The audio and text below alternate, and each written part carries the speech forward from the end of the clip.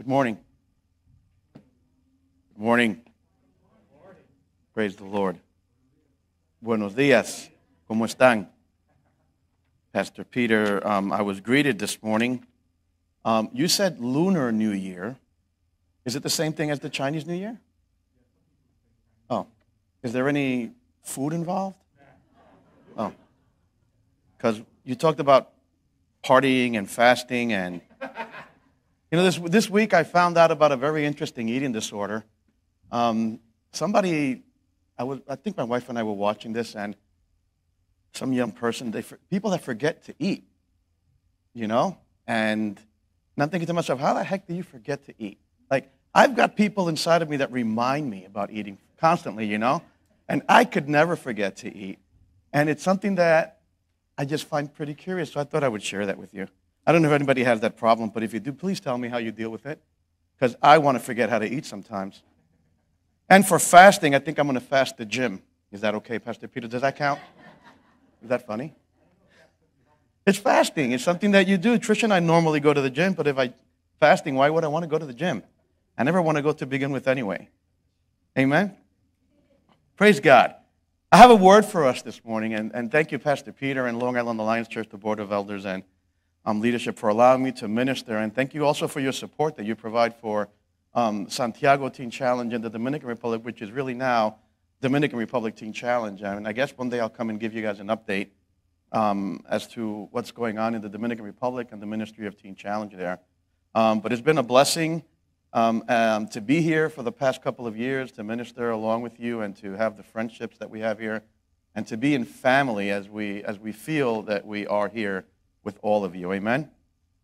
This morning I have a word, and I pray it encourages you as we get into it and come out of it. Amen? And if we can turn to the book of Isaiah chapter 40, the book of Isaiah chapter 40, verse 28. We have the scriptures on the screen. Amen? Praise God. If you could stand for the reading of God's word, please. Isaiah chapter 40, verse 28 says, "Do you not know? Have you not heard? The everlasting God, the Lord, the creator of the ends of the earth, does not become weary or tired. His understanding is inscrutable. He gives strength to the weary, and to him who lacks might, he increases power. Though youths grow weary and tired, and vigorous young men stumble badly, yet those who wait for the Lord will gain new strength. They shall mount up with wings like eagles. They will run and not get tired. They will walk and not become weary." Praise the Lord. Father, we thank you for your word this morning. We ask in the name of Jesus that you speak to us, that you help us understand your capabilities and powers, Lord, and the strength that you have in our lives and the grace that you have for us also. Father, I pray that if there's anybody here this morning who feels like that they're at the end of their rope and maybe looking to give up, Lord, I pray that you would speak to them today. I thank you that you've spoken to me through this, Lord, and Father, I pray that the revelations that you've given me, that others can have also, so that their lives can be changed and that they can lean on you for everything, Father. In Jesus' name, amen. Praise the Lord. You may be seated. I have a subscripture. And it's 2 Corinthians 5:17. It says, "Therefore, if anybody is in Christ, he is a new creature. The old things have passed away. Behold, all things have become new." And the title for my message today is God's Reset Switch for My Life. God's Reset Switch for My Life. I remember when I was growing up, I had a video game console called Atari. Is anybody old enough to remember the Atari video game consoles? Amen? I got my first one when I was, I think, like 10 years old, and I had gotten it the wrong way, if you know what I'm saying. My mother and my parents had money somewhere, and Ray found it, and he went and bought one, gave it to his cousin, and said, "Hey, you just hold on to it." His mother called my mother and said, "Hey, my son has a game. How did your son get it?" And it became a big thing because they caught me. So anyway, everywhere my mother put money, I used to always find it and take it. And God allowed me to marry someone who does the same thing. Trish, everywhere I put money, she finds it and takes it. Right? So I get what I reap what I sowed. Amen. I'm not going to ask anybody, does anybody else have a wife like that? So do you remember those games? They were monochromatic or black and white, with shapes that had only straight lines and squares. Many games like Tank, and I have some pictures just to remind you. Remember the Tank game? They look so really different than the ones that we have today. There's another one called Breakout. That's Breakout. Remember that game? And then there was another one called Pong. And Pong and Breakout, Pong was just two sticks at the end of the screens that you would bounce a ball back and forth with. And I spent many hours immersed in these experiences. And you guys that have, maybe you haven't played these video games, but you've played other video games probably, amen? And then there was a game called Space Invaders. Anybody remember Space Invaders? All right. Yeah, that's the game. That was the Mario Brothers game of the day. And this game, according to Wikipedia, says it was a fixed shooter in which the player moves a laser cannon horizontally across the bottom of the screen. That green thing on the bottom is what you move left and right. The aliens begin as 5 rows of 11 and move left to right. And every time they hit the wall or the edge of the screen, they would go down a level. The idea was to destroy all of the white things on the top, which were aliens, before they got to the bottom of the screen and crushed you. In all video games, the better you were, the longer you lived, the longer you played. If you were playing at an arcade, the game ended when your lives were all used up. However, if you were playing at home, these games or consoles had a switch called a reset or a reset button or a switch. Anybody know what I'm talking about? The little button that you just press reset on and the game starts all over. Whenever you ran out of lives, you could hit the reset switch and start all over again. Whether you were playing Call of Duty, Mario Brothers, Tetris, competing in the EVO Championship, Fortnite World Cup, League of Legends, or Dota 2 International with a whopping, the Dota 2 has a $34 million cash prize for those that play it. I probably should have studied playing video games and not whatever else I'm doing. You can always find that all of the video games that they've created, whether it's on your phone or somewhere, they always have a reset switch or a restart, or you can start over switch. You get a fresh batch of new lives or opportunities every time for an unlimited amount of times. So this thing just goes on forever and ever and ever. The reset button offers the players 2 advantages. It's number 1, you could play forever no matter how many times they killed you or you ran out of lives or time. The other most important advantage was that it allowed you to learn how to play the game. So every time you pressed reset, you came back and you had already memorized where all the bad things were, depending on the game, or where all the hidden tricks were, and you would move farther in the game because you had reset the game. As I go through life and all the challenges it can present as we go through life, I sometimes wonder, wouldn't it be nice if life had a reset button? For moments like when you might have gotten a bad grade in school, when you got that test back, that time when you were in a relationship that didn't go well, the phone call with bad news, the visit to the doctor's office that didn't go well. Maybe life has been overwhelmingly hard for you, and you feel like starting over would make things better. Has anybody ever felt like that? Like, man, I wish I could just start over. Just maybe once or twice having access to that reset button like we do on the video games. Can anyone think of a time when you would have used it? I'm sure many people have thought, wow, I wish I could just start over and get rid of all of these problems. Even God appears to have used a reset button of sorts when in the story of Noah, when the flood came. It was sort of like pressing reset, wiping out all of creation and starting all over again. Or not all of creation, all of mankind, with the exception of those on the boat. Well, I have news for you. About 2,300 years after the flood, God gave the world the ultimate reset switch. It's the cross. The cross is where all things become new. The cross is where we get a new chance at life. The cross is where we go when we run out of lives. 2 Corinthians 5:17 says, therefore, if any man is in Christ, he is a new creature. All things have passed away. Behold, all things have become new. The New Living Translation says it this way. This means that anyone who belongs to Christ has become a new person. The old life is gone. The new has begun. When you come to Christ, you have, in essence, pressed reset. You have started life all over again with a fresh new batch of lives. And there it is, the real life reset switch. Romans 6:4 says, therefore, having been buried with him through the baptism into death, so that as Christ was raised from the dead through the glory of the Father, so we too might walk in the newness of life. When we come to the cross, we are made new. We are given a new life. We are forgiven of our sins and past as if they had never even happened. They have never even happened. God's word says that he wipes them away and throws them into the sea of forgetfulness. He cannot remember what we used to do. Only we can. It's impossible for him to know what we did in other words, remember and recall it to use it against us. Just like in video games, you learn as you go. So it is with the cross. When you come to the cross and press reset, remember and learn from your previous mistakes. Remember what it was that tripped you or made you fall. Was it that website that constantly tempts you? Is it a toxic relationship? Maybe it's none of those and bad things just keep coming your way. I mean, not everything we go through is because of something we did. Some things just happen in life and we feel like giving up because they never end. I call it the endless waves of trials. Waves of trials, and if you've ever been to the beach, the waves come in cycles, and there's a big wave, it rests, and then there's another wave, and you get your time to catch your breath. Sometimes in life it feels like the wave just keeps coming and coming and coming, and you don't have enough time to recover from the previous one. One thing after the other just keeps happening to us. We get worn down, tired, and just feel like throwing in the towel and giving up. It's almost like a Job experience. One thing after the other. It just seems to never end. Seems like you can't catch a break. While some trials come through self-inflicted wounds, others show up at your front door without you even expecting them.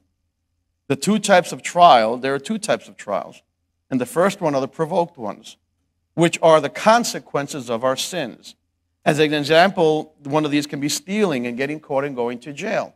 You went to jail because you were stealing. You made a choice to do something. Therefore, there are consequences for that. That wasn't something God did, but something the person chose to do.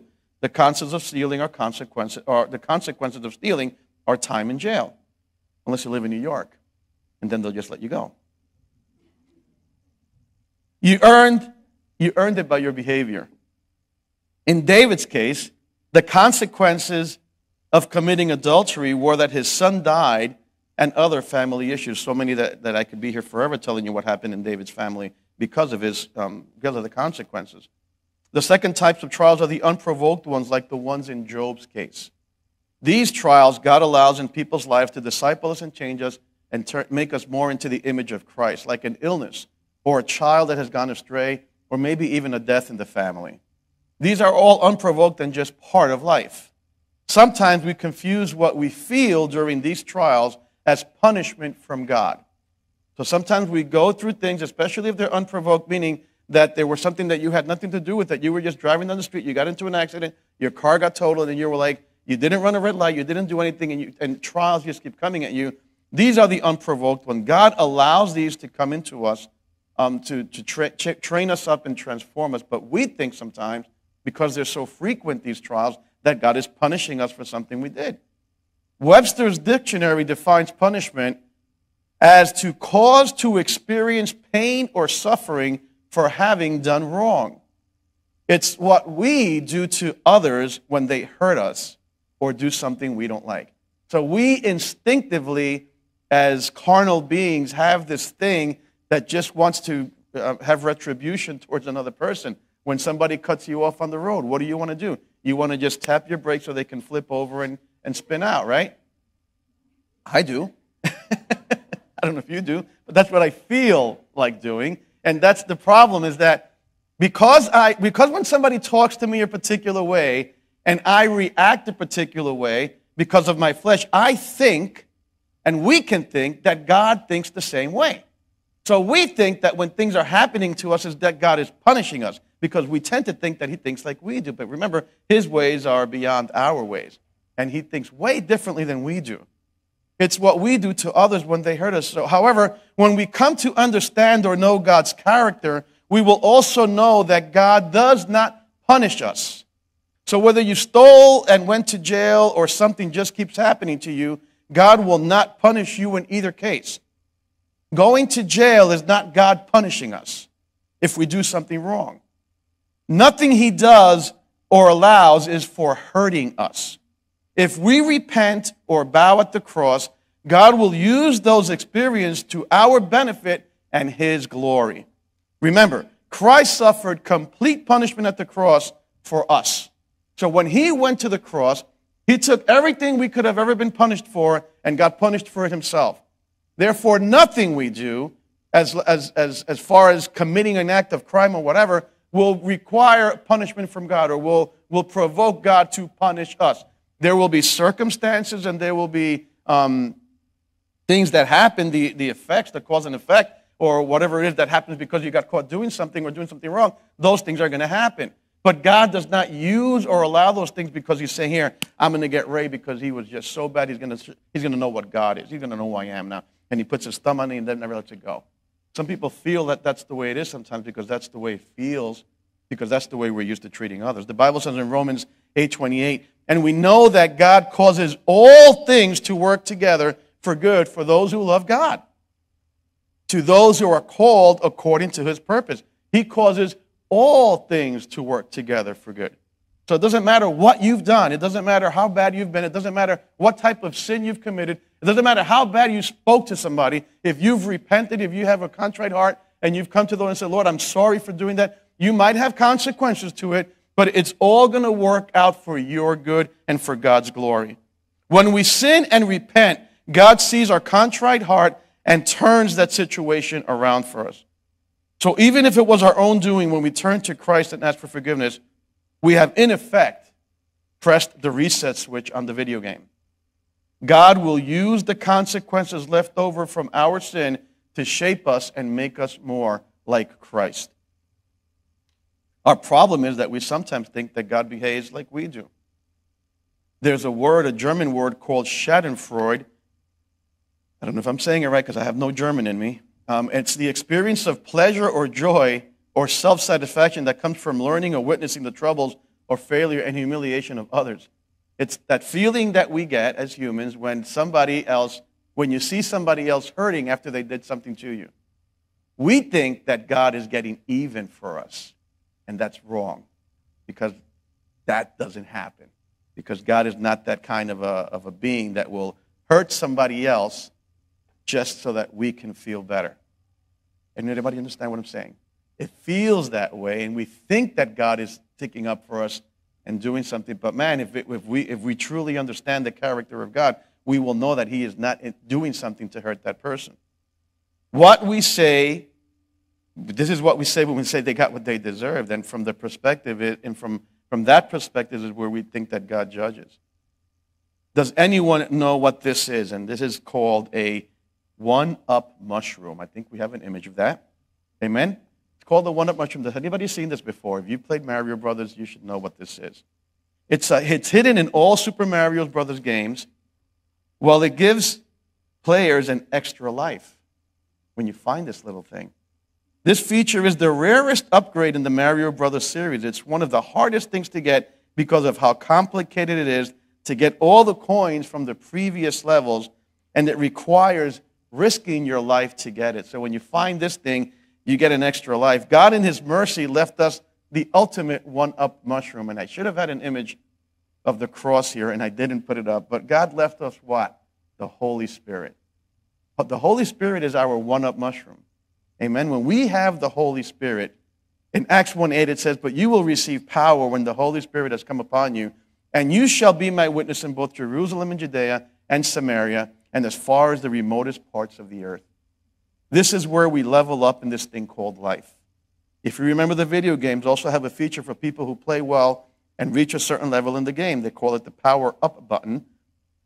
If you've played video games, you find that you grab all these little things, and sometimes because you've grabbed so many of them, you get special weapons, or because you made it through a certain alley, they give you something else, and you have all this stash of weapons back here, and what you do is you go to them when you need them because you're going to need those types of weapons to continue to advance and move forward in the game. The power-ups are special abilities. They help you to run faster. They help you to defeat different enemies, and you can run longer, and you can enter new worlds and dimensions with these features. Power-ups are special abilities Mario gets, usually by collecting or touching objects during his adventures. You see, the Holy Spirit is our power-up button. He gives us hope and peace during difficult times. He convicts us when we don't. He convicts us so that we don't go in the wrong direction. He helps us pray when we are weak. He gives us wisdom for making decisions. He gives us confidence over fear. He gives us spiritual gifts. Without the Holy Spirit, we would be dead in our tracks. It is necessary. It is a necessary component in our lives for us to get to the next level in our walk with God. We think that by trying harder, we will get a better life, better at life.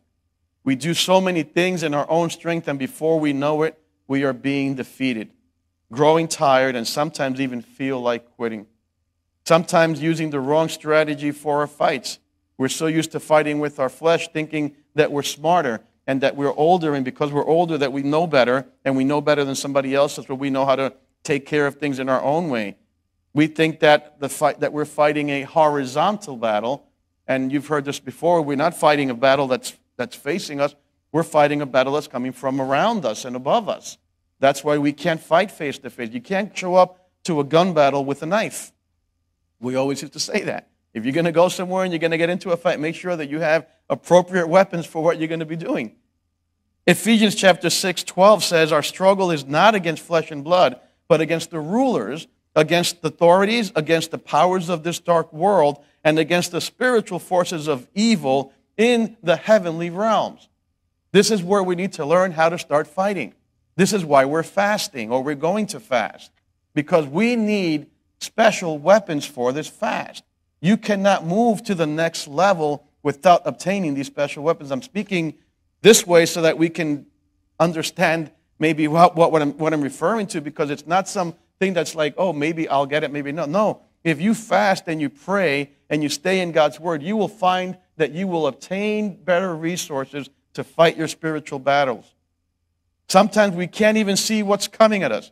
How then can we expect to put up a good fight without the proper resources? And you might ask me, where can I find those weapons? Where are they hidden in the game of this thing we call life?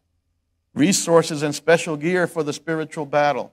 I'm glad you asked, because if you've played video games, you always know that you get together with your friends, and your friends give you strategies, and your friends tell you, hey, if you take this guy and you drop him here and you do something else after that, it's going to give you more points or more coins or more lives. And you're always exchanging strategies on how to extend your life within the game. And I'm sure that the young kids here know what I'm talking about. You meet online somewhere and you're just telling people how to defeat the game, how to trick the game even. Amen? So here is my strategy on how to trick the game. It's found in Ephesians chapter 6, verses 13 and 18. It's therefore put on the full armor of God. This is what you need to do to be able to get to the next level in this game.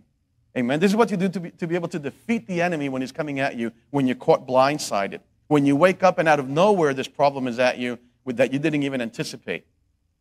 Therefore, put on the full armor of God so that when the day of evil comes, you may be able to stand your ground, and after you have done everything, to stand. In other words, stay standing. Don't give up. Stand firm then with the belt of truth buckled around your waist. That's the first weapon. With the breastplate of righteousness in place. That's the second one. And with your feet fitted with readiness that comes with the gospel of peace. That's the other one, the gospel of peace. In addition to all this, take up the shield of faith, another weapon, with which you can extinguish all the evil arrows that come from the evil one.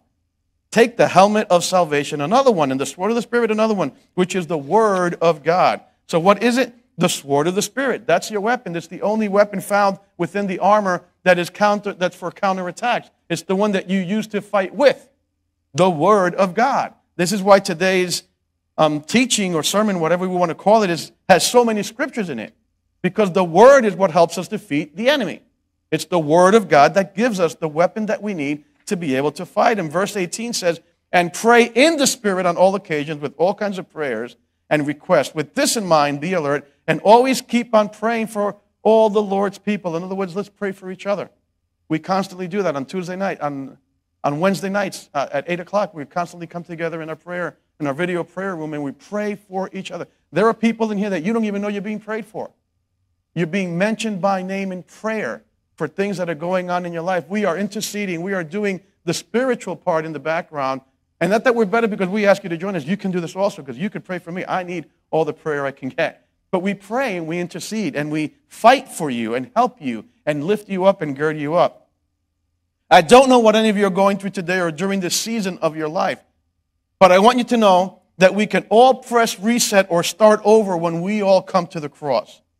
If you think it's not powerful enough, think of all the things the cross can do for you.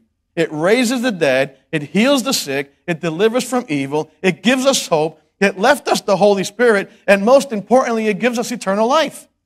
Yes, the ultimate icon in the video game is the unlimited lives button. The cross did that for us. Through the cross, we have unlimited abilities. Unlimited abilities. God gives us so much power through the cross to the extent that even when we die, we are born again in the Spirit to live on forever.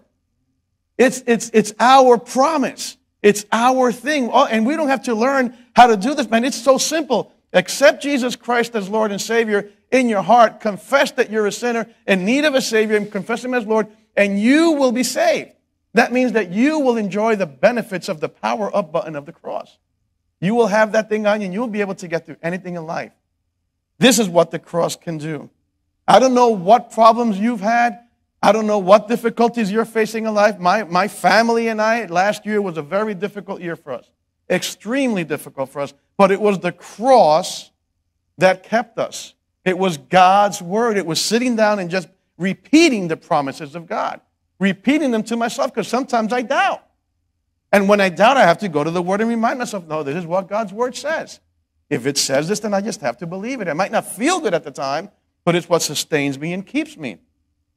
Sometimes we limit the power of the cross because of our fleshly expectations and what we think it can do or can't do. Remember the songs we started out worshiping with today?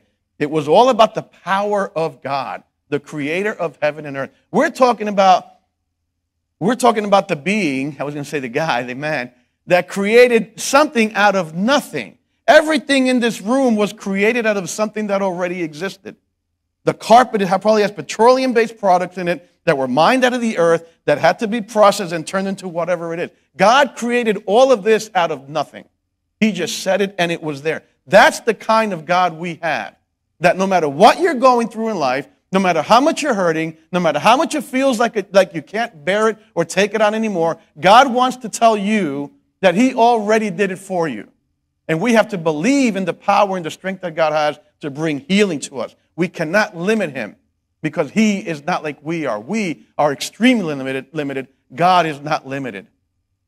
And I want to give you an example of someone who pressed reset at the cross with their lives, who we would think is beyond being able to be helped. On June 1st, 1953, a boy named by the name of Richard David Falco was born in Brooklyn, New York. Within a few days of being born, his mother gave him away. He was adopted by a Jewish-American couple from the Bronx who were childless. Richard had a troubled young life, getting in trouble with larceny and setting things on fire. His adoptive mother died of breast cancer when he was 14.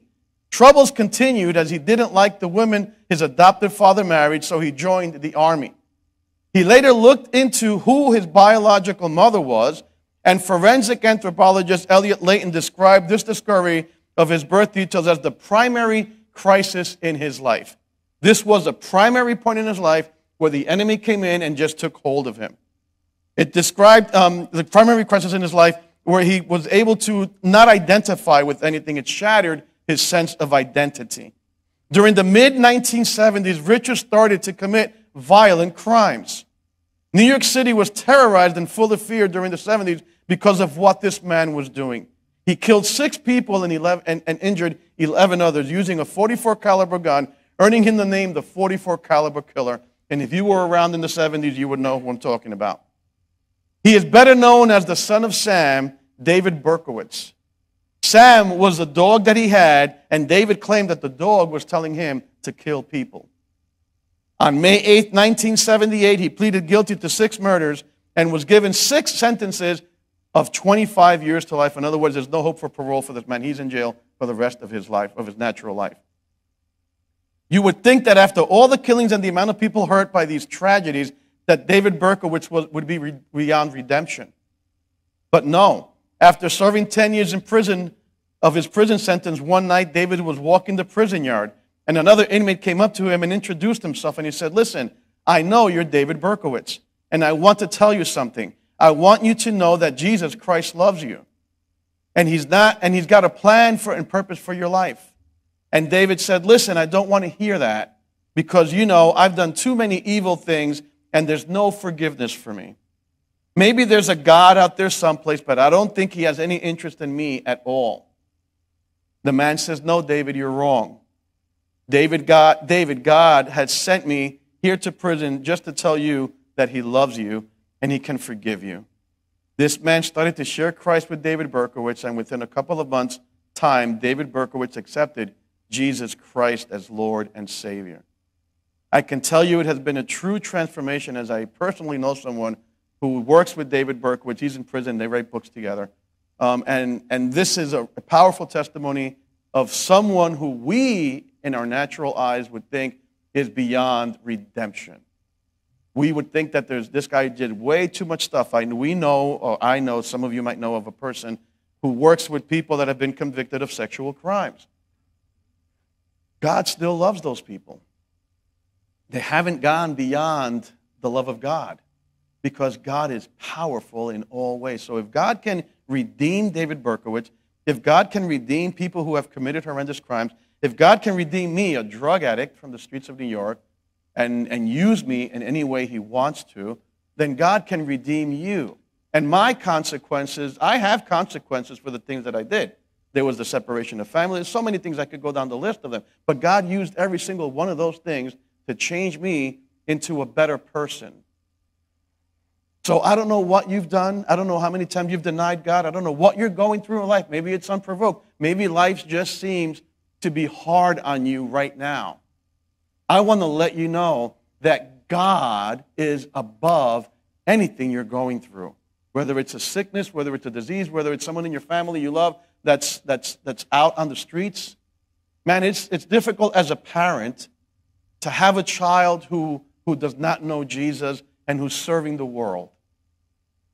It's a very difficult thing to wake up in the morning and know that your son and your daughter is not well with God, and that if they die today, they're going to spend eternity in hell. It is not a good thing to experience, because you love your children, and some people are going through that. Some people have family members that don't know the Lord. I don't know if you're having issues in school or maybe issues at work. They seem to be unending. I want to encourage us today that it's not too difficult for God. That if you just hold on to the cross, and I'm going to ask the worship team to come up, that if you just hold on to the cross, if you just bow down before him, and you just say, Lord, I need your help because I can't carry this any longer. I can't do this. I have to do that daily, because when I think that I am capable of doing it, I fall flat on my face. So my encouragement to all of us here today is, I'm not minimizing the trial that you might be in. I am in no way, shape, or form minimizing it. I have empathy, and I'm with you, and I will pray for you. But don't think that God is punishing you. Don't think that for a minute, because God loves you. God really, really loves you. I thought for a long time God was punishing me because of what I did to my parents, what I did to my family, what I did to my children, all the nights, all the days, all the things I did on the streets of New York. I lived with that guilt for a long time. My wife and I both have similar experiences in our growing up, and thought that, my goodness, this is just God putting his foot on my neck and getting even with me. And it's difficult to have a loving relationship with your Creator when you feel that way, because you feel like you're constantly being punished. But God's not punishing us. God loves us. Yeah, the pain is there, but God wants you to know that he's with you in your pain. And if you just come to the cross humbly and embrace him, you will feel how he will help you, and how he will allow you to have peace, and how you will call him Abba Father, and how you will know how good of a God he is. And if you have any doubts, continue to read his word. Learn the promises of God. Memorize scripture, so that when the enemy comes and tells you you're no good, You're never going to amount to anything. That's what I was told all my life when I was growing up. You're no good. You're never going to amount to anything. You're this, you're that, you're this, that, and the other thing. Those words just kept going at my soul, going at my soul. The devil just kept repeating them to me even after I came to the Lord. Keeps repeating them that you're no good, you're no good. Look at what you did. Look at what you did. Look at what you looked on the computer. Look at what you read in that book. Look at how you looked at that girl. Look at how you looked at that guy. It's a constant attack. We think God is doing that. God does not treat us like that. God says, come, just like you are. He wants to embrace you, and he wants to heal you, and he wants to comfort you. Let's stand and worship the Lord together.